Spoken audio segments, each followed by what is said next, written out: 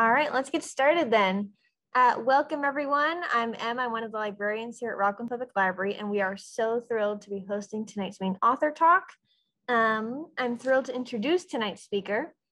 Gregory Brown grew up along Penobscot Bay and still lives in Maine with his family. His work often explores the interaction of land and human influence with a particular interest on social, cultural, and environmental issues. His short fiction has appeared in Tin House, the Alaska Quarterly Review, Shenandoah, Epoch, and Narrative Magazine, where he was a winner of the 30 Below Prize.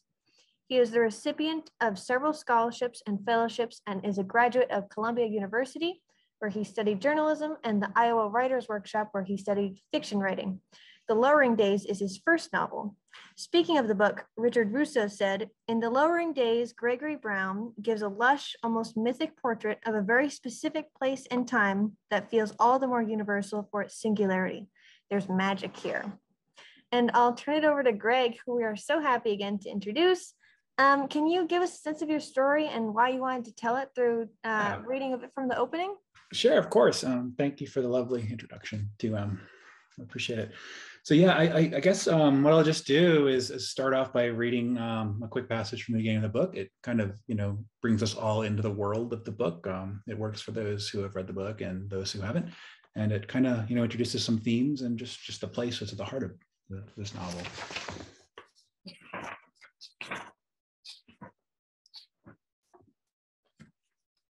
One, we were wild kids, always covered in river dirt and sweat.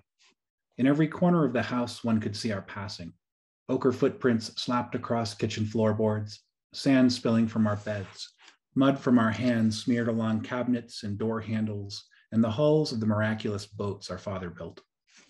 With the windows thrown open in summer to the river and the calling of owls and coyotes and wood frogs, it sometimes felt like the line between the world inside and the world outside vanished. Perhaps that's why my brothers and I never questioned our parents' ability to summon each other back from short and great distances. It wasn't until I was grown that I realized this was unusual at all. Certain cultures believe a song or a chant voiced in one place can be heard in another place many miles away. Passamaquoddy people talk of motowolan, ones with extraordinary spiritual powers who can hear for great distances. All these years later, I am still convinced my parents carried some similar summoning magic. And while I don't have the language for such a thing, I know only this: love should always be able to call love back. That seemed simple enough to us as children. My name is David Almerin Ames. The other day I woke with a sudden need to make sense of old things before more new things came on. I guess this isn't so unusual. By giving myself permission to freely survey the lives I grew up among, moving from one household into another, much like the river that surrounded us, I'm hoping to stand in the flow of history without being crushed by its weight. I'm a doctor now, and while one might think I'd seen enough absurdity to throw my hands up to time and chance, the secret curse of being a caregiver is the hunger for control. Every malady has a potential cure if you get to it soon enough. So it is that I've often thought about what could have been stopped had I gotten between my father and Lyman Creel when I was a teenager. But I'm talking now of mystical things, of surreal places and impossible tasks. To begin the right way, we must start with the Penobscot. I think I'll stop there. Excellent. Thanks so much, Greg. Of course. To start off, the novel is set in the Penobscot River Valley where you grew up and tells the story of several families living in a fictionalized mill town. What was on your mind while you were writing about home, admittedly a fictional version of it? Yeah, that's a good question. I feel like a lot of things, so I grew up in Belfast, and I feel like I had been kind of gathering material for this book for a long, long time without entirely realizing it. And I was out in grad school in Iowa City. I was focusing mostly on short stories at the time. And I found my fiction returning more and more to Maine the longer I was out there. I had been writing about Maine, but I'd been writing about other places as well. And shortly after I graduated, then I was there for a third year of fellowship. And then my daughter was born in Iowa City, and I realized I wanted to come back home and raise her here. So I moved back to Maine. And as soon as I got here, these three brothers kind of emerged as characters. in the story of these two families that are in conflict with each other. And for me, I just was kind of following where those arcs were going. And I found that like notes I'd been taking about the area, about tensions in the area, about what it means to like live in mid-coast Maine and to have a deep, long connection to mid-coast Maine, but also have an awareness that mid-coast Maine is a borrowed place like all of the US is for anybody who's not Indigenous. Those things started kind of coming up more and more in my fiction. And ultimately it led to the Lowering Days. It was a very long process of, I've often described it as like writing a love letter to the place I'm from, albeit a fictionalized version of that place. But there's definitely locations in the book that are obviously very much based on real places in the mid-coast. You mentioned the mill, and it's kind of a thinly veiled version of Bucksport. I remember talking to my mom when I was writing the book, and I'm like, I'm going to burn down a mill in Bucksport. I don't know, like, I wonder how that'll go over with some Mainers. So.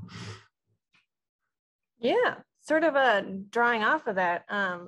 Many of the issues you discuss in the book are very familiar to those who grew up in small towns in Maine, and especially those who grew up or had family that grew up in the shadow of mill towns and paper mills. And there's this idea of the paper mill and as a thing that's sort of breathing economic life into the community at the same time as it's killing its residents, as it's poisoning the environment around it. And how did that economic history sort of tie into the story for you? Yeah, well, I think like growing up in a largely working class family, and having like going way back, on my mom's side, a lot of my relatives and ancestors had been loggers, French Canadian loggers, and we all have this history of relationship with the land, or a lot of us do in Maine. And I think there's this kind of misconception sometimes that somebody who is a logger or does something that works with the land in an extractive way, or is a mill worker, isn't like an environmentalist. And I totally disagree with that. Like some of like the staunchest lovers of the land that I've known are people who work in the timber industry.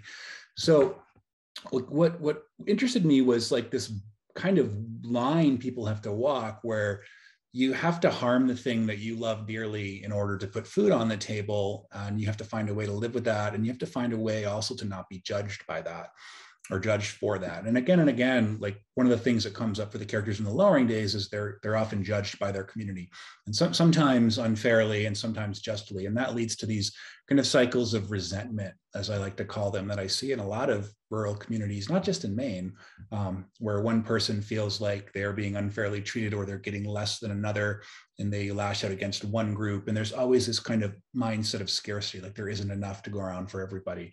So I witnessed a lot of that growing up, and I witnessed to that pattern of having to harm the thing you love the most to survive and keep your children fed and a roof over your head. And that creates an incredible internal conflict for people that I think is really rich to explore in fiction. So it was always going to be a big part of like kind of the undercurrent of the characters' lives in the Lowering Days.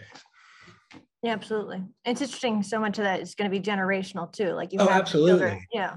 Mm-hmm.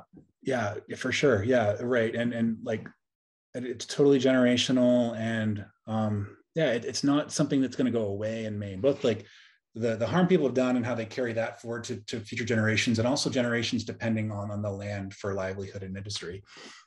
I think there's ways to have better balance and more sustainable practices, and we're working hard, I think, at the federal and state level for those things, but there's still going to be a dependence on land, I think, for livelihood in Maine for a long time, as there should be, really. Yeah, absolutely. Yeah. Sort of tying into that, the book is filled with memorable young people, especially tying into this sort of generational divide. We have our narrator, David, who's looking back on his youth in the 80s, and Molly, who is the charismatic young girl who decides to burn down the paper mill rather than seeing her father go back to work there. Can you tell us why you decided to center so much of the story on the town's children, as opposed to perhaps the people who are working in the mill at the time? Yeah, that's a good question. That's not a question I've been asked a lot too, so that's cool. I think for me, I remember like being a kid, and I was a really shy kid. So I was always watching, I was always observing and trying to find a place to butt in, and also like a way to butt in, figuring out what to say.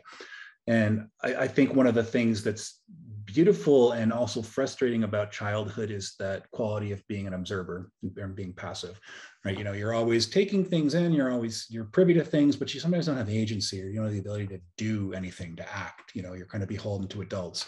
So I knew for a long time that kids or young people would be a focus on this story. One, because I think they're a great lens into seeing what's really happening in a community.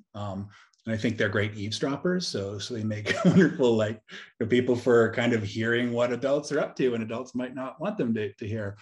So that was part of it. And the other thing is there is a struggle between the generations in the book. Like, I talked a little bit about kind of cycles of violence and resentment. And one of the things that David, or Almi, the narrator, and his two brothers, and also Molly, and the Krill children, who were the other family in the book, they're all kind of struggling with is how to trade those cycles of resentment for kind of a path of forgiveness or compassion.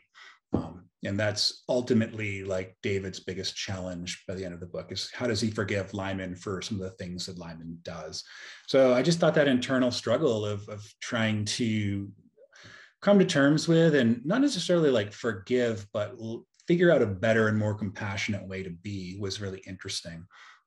There's sometimes too much of I think, an emphasis put on forgiveness for wrongs, but you can still have compassion and an openness to being different. So my rambling answer. Yeah, absolutely. No, I like that it's this idea of sort of reframing what happened in your mind, trying to come to it. Yeah. Totally. Yeah, absolutely.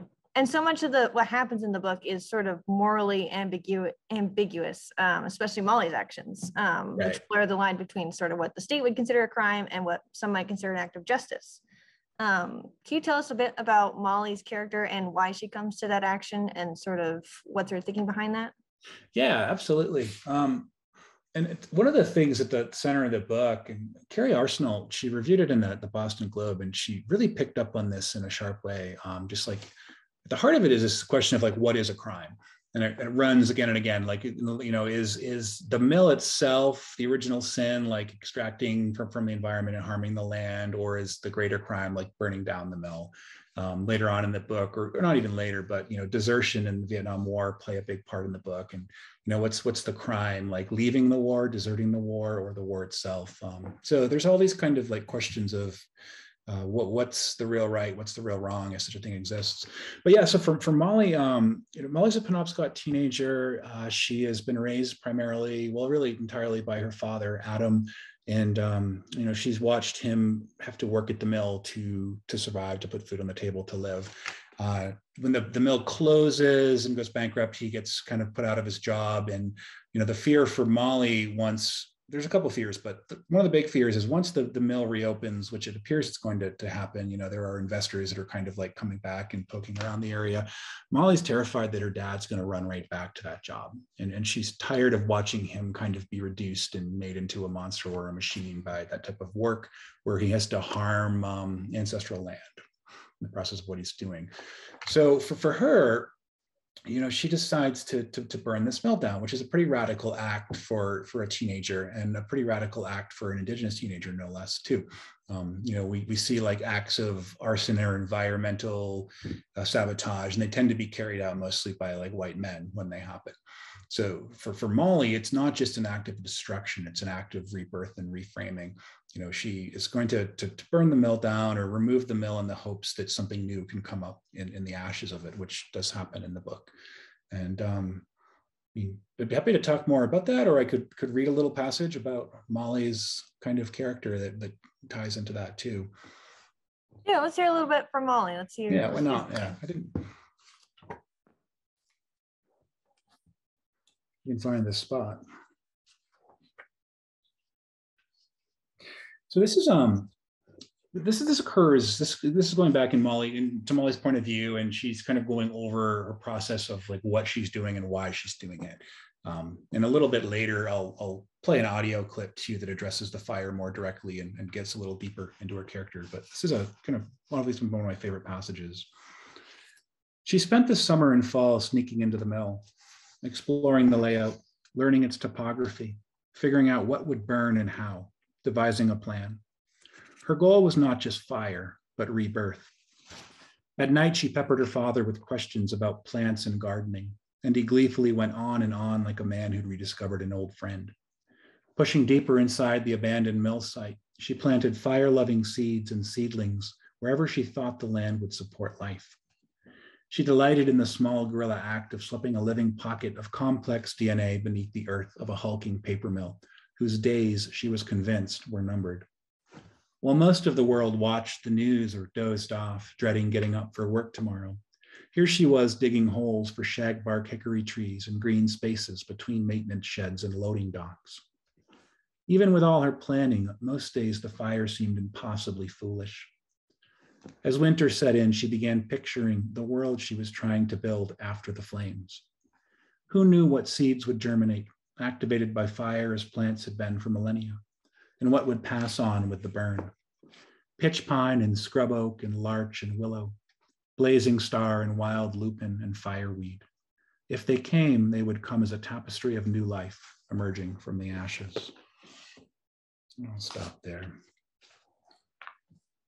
Excellent, thank you. Yeah. Very relatedly, as a writer, can you talk about what it's like to include such moral ambiguity and morally ambiguous choices in your book? How do you sort of balance these situations that have very opposing viewpoints and things that you might not agree with personally, while sort of portraying them in a very compassionate way? Yeah, it's fun, and it's also kind of scary, especially when it's one thing when you're writing fiction. It's another when your fiction's being read and you suddenly have an audience. There's an assumption that all characters, not by some, but some people assume that all perspectives in a book are the author's thinly veiled viewpoints, which isn't the case. But for me, like moral ambiguity, surprised I said it right. Actually, it's a terrible word. I always get tongue-tied on that too. It's kind of at the heart of what makes for good characters, I think. So like, to have a character who's all the way bad or all the way good isn't very interesting in fiction. Like, what makes a character compelling is that gray area, their ability to be good one day and then lash out and be bad another day. It's why I think in many ways for me, Lyman Creel was probably the most fun and interesting character to write. In one regard, he's a pretty bad dude. He's like kind of, a classic antagonist. He's also a bit of a pariah based on how his community has treated him. He's done a lot of good and noble things too, denouncing his family's history with the Mills and, taking Grace's last name and trying to distance himself from his own family. But he's a kind of a complicated character and a conflicted person in that way. So anytime you have a character who's morally ambiguous, like the next step is to explore issues that are morally ambiguous, because I don't think things are as much of a binary as like we assume they are. And it makes for really rich fiction. It can also make for fiction that feels like it's kind of walking the fence and not taking a position, but I never worry as much about that. So yeah, it's just it would be boring if it wasn't ambiguous, for me at least. I like, going down layer after layer and getting deeper with things with fiction. It's one of the pleasures of writing that. Yeah, absolutely. You want to have that complexity, that sort of. Totally. Yeah. I think now's a good time to say that the voices of Penobscot speakers are pretty vital to the story, both symbolically and literally, because in the audiobook version, some sections are read by Penobscot speakers. Would you like to share a clip of that for us? Yeah, I'd love to. So one of the pleasures of having this book come out was getting to work on the audiobook version of it, which totally new experience for me. I had published fiction before, but wow, an audiobook, this is crazy. And HarperCollins was all about bringing in Indigenous voices for the audiobook in different ways, and that was really important to me and to them. And a lot of the people that I consulted with on the language to write the book, because he uses Penobscot here and there, and there were several native speakers that I worked with. And they worked as consultants for pronunciation on the audiobook. And they also, one of them was one of the readers in the book. So what I'll do is play a short clip here. And this is a letter that Molly sends to the Lowering Days, the newspaper that David's mother runs shortly after the fire, which she's kind of claiming responsibility as all this conjecture goes on about what happened. And the first voice you're going to hear is the main narrator, David Baker, and the second voice is Nicole Altvetter, who does Molly's part, and she's a Penobscot speaker who worked on the book with me. So.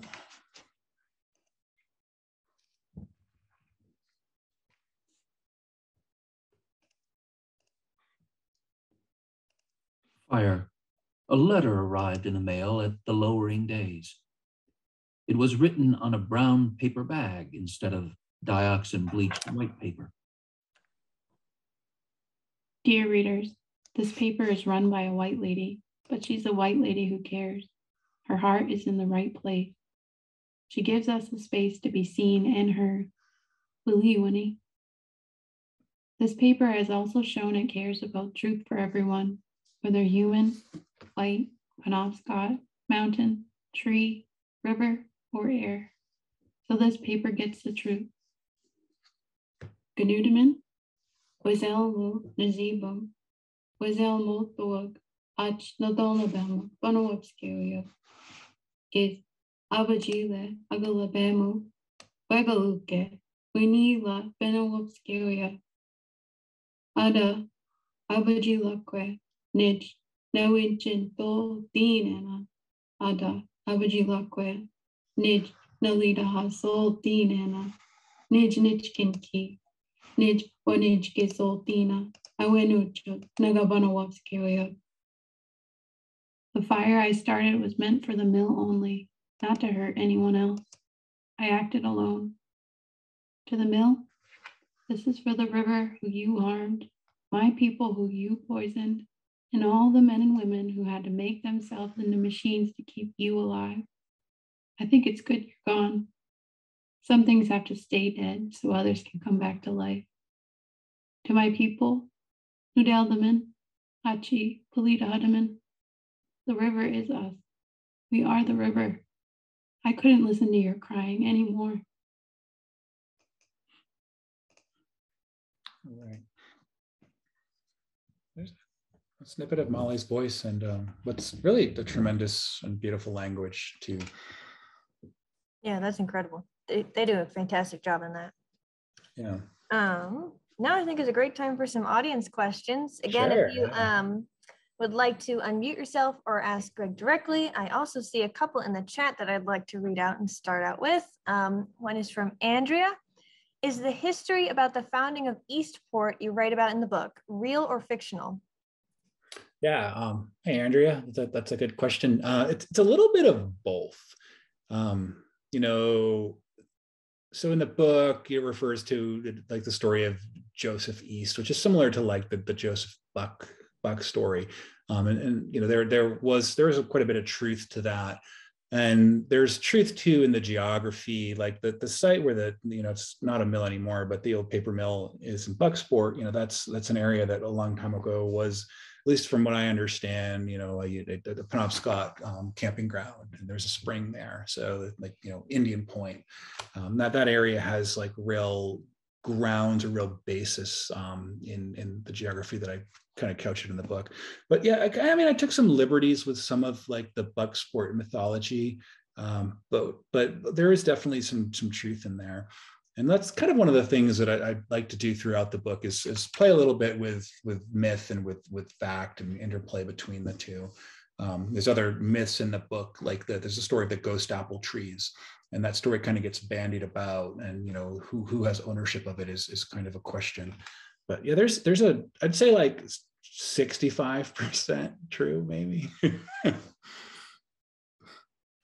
Excellent. Andrea also asks, can you talk about Almy's brothers, especially Link and his anger?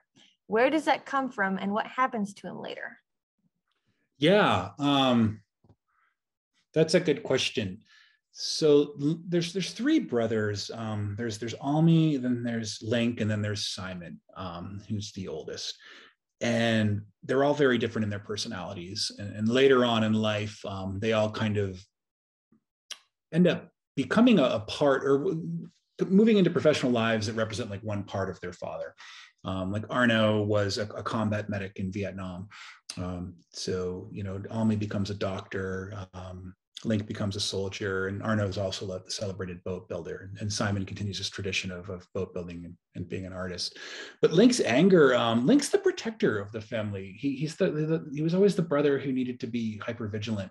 And for Link, like anything that came across as potentially a threat was automatically a threat. There was very little like ambiguity for Link about behaviors. And I think, you know, his anger just kind of comes from that place of feeling that, you know, his parents are wrapped up in their own lives, and they're attentive parents, but they're also highly ambitious parents that are like doing their thing, and the brothers are left to their own devices. And the book doesn't like consciously get into this to a great degree, but Link feels like he's the one who needs to kind of watch and keep things together. And what happens to him later is a good question. There was a whole other part of the book that I ended up cutting, which kind of covered the boys' lives in their 20s. And it just didn't feel like the right movement for the book ultimately. But later in life, like Link enlists, he's a soldier, and in a prior iteration of the novel, he was wounded in Afghanistan, and he comes back home, and he has to kind of come to terms with what it means to be back in the place that made him angry and resentful in many ways, and that kind of set him on this path of protecting.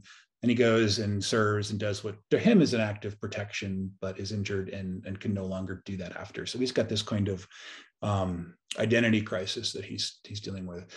But as far as what else happens to Link, I don't know. I mean, the story's kind of open there. There's kind of an open end to a lot of the character stories in the book.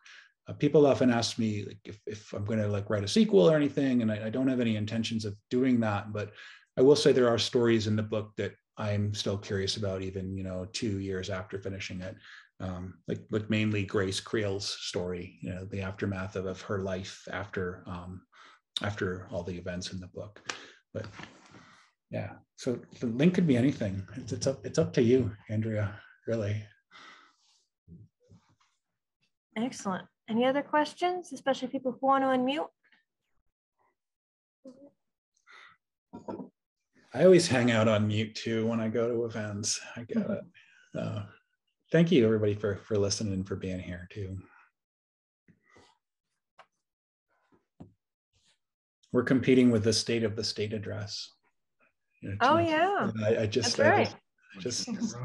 remember that's going on tonight. Yeah.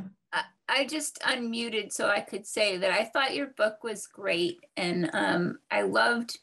Even just now when you were talking about Link and what happened to him, I suddenly started to see how he was also an embodiment of Creole too. That there was a lot of beautiful symmetry in your book, and I remember being struck with the part where near the end where when David's going off to college and his uncle and his mother bring him to the burial ground, and there's a talk about whether you see life as a circle or an arrow, and yeah. I just thought that was so beautifully done, so thank you.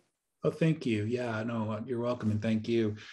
Yeah, it's interesting because like throughout the book I kind of play with this conscious line of like Almy's always kind of pulled towards Lyman, and there's like a draw between those two, and it's like, what's going on there? Like, why do they have this eerie connection? But you're right, there's the parallel and a connection between all of the brothers and Lyman. And I think, you know, one of the reasons in that early scene when they first go to, you know, Fallon takes the Lincoln Almy to Grace and Lyman's house after she's, you know, debating publishing the letter, or when she's debating publishing the letter. And, you know, Fallon and Almy go right in, and Link like stays outside, and he tries to do this like sentinel thing where I'm going to stay outside, I'm going to pout, I'm not going to go in the house, I'm going to remain vigilant, like this is like the enemy's territory or something.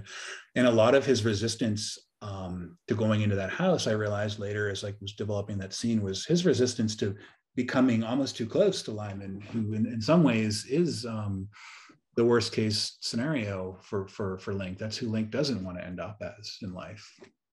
So there's all these, you know, layers within layers that right. Presenting themselves to even to me now.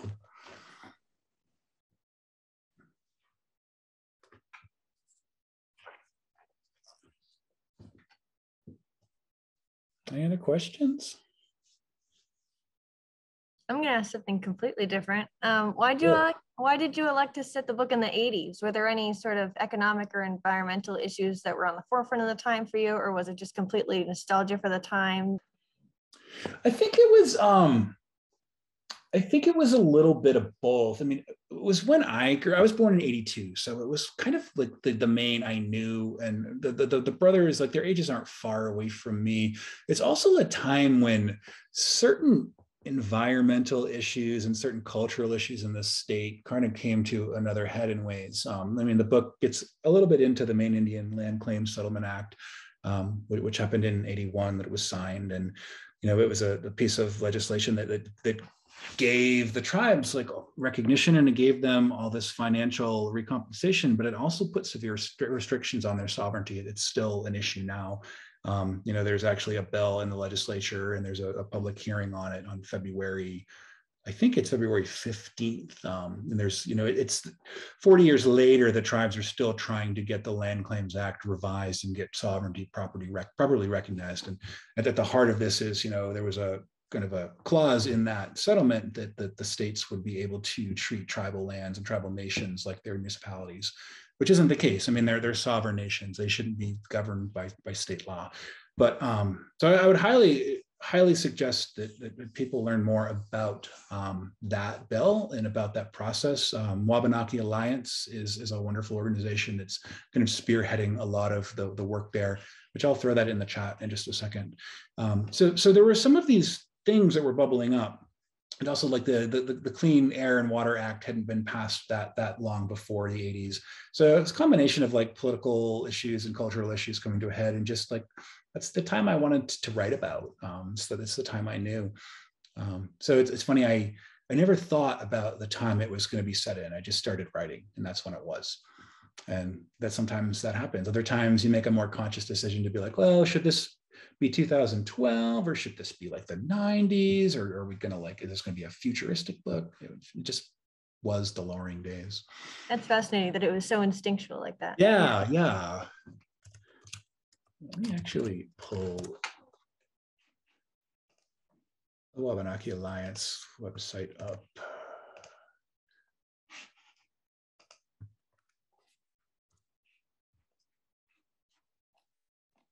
Thank you. What's in the chat? Yeah. So LD 1626 is a really important piece of legislation for finally fully acknowledging tribal sovereignty in Maine.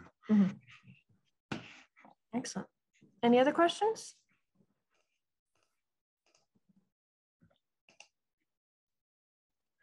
I got a fun piece of news about the lowering days recently, so I'll share that. It's the paperback's coming out in March. So that's exciting. And the French edition is coming out in May, which is really exciting. The idea of having a book in France is super cool. And I just actually got a picture of the French cover about an hour ago. So I'm still kind of geeking out over it. So I'm gonna try to share my screen and see if I can throw it up here for people to see. It's much different than the US cover.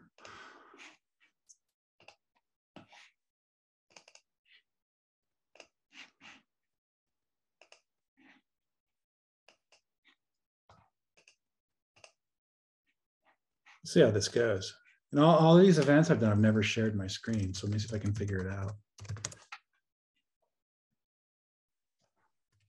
Abby in the chat also notes, as a side note, the Audubon Society has a form to help those folks submit testimony on the sovereignty bill. Yes, they do. Absolutely. Well, it's telling me I need to restart Zoom to make that happen. So, oh well. Well, with the news of the paperback coming out, for those who have already read your debut and loved it, or those who may be here and haven't read it quite yet, what are you working on now? What's next? Yeah, that's always a good question. So I've just finished finished editing a length story collection that is also set in Mid-Coast Maine. So we'll see how and when that might make its way out into the world. And my, two big projects now are I'm working on 2 other novels, which is kind of a trip to work on 2 books at once, but so far it's mostly going well, ping back and forth between the 2. One is a literary novel, it's also set in a small community in Maine. And the other is a bit more speculative in nature. It has some dystopian elements, and it has a part that's in Maine, but it also travels outside the state. We go to Norway in the book, Canada, Minnesota, California. And there's a portion in Belize too. So it's a very different piece for me, which I'm having a ton of fun writing it, having focused primarily on like Maine-based literary fiction for a long, long time. A couple other novels in the works, and we'll see how long they take. And with hope, it'll be a little quicker than the Lowering Days, but I'm kind of notoriously slow. So, excellent. That sounds like a lot of fun. Yeah. Any other questions or things to share? I have a comment. Yes. Hi, Deb. I read your book. I mean, I found it on the new bookshelf at the library, and I knew nothing about you. And I love to read Maine writers, and my family's lived in Maine since 1740. So I was really thrilled with the authenticity of your book in terms of Maine, because I often find that disappointing in other fiction, but I really felt that you were a Mainer, and it was a whole different feeling for me. So I just want to say I really appreciate it, and I really love the book. Thank you, Deb. Yeah, similar path in my family.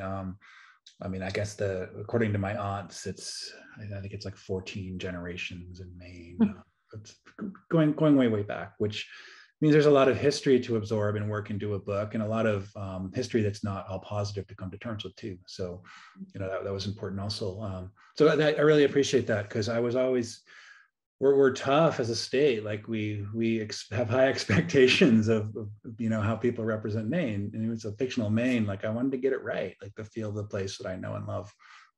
So yeah, that's like a great compliment. I think you did a great job. Thank you. Thank you. I'm looking forward to the next one. Cool. Yeah. Glad to know that. Yeah. Excellent. Thank you. Any final thoughts as we start to wrap up?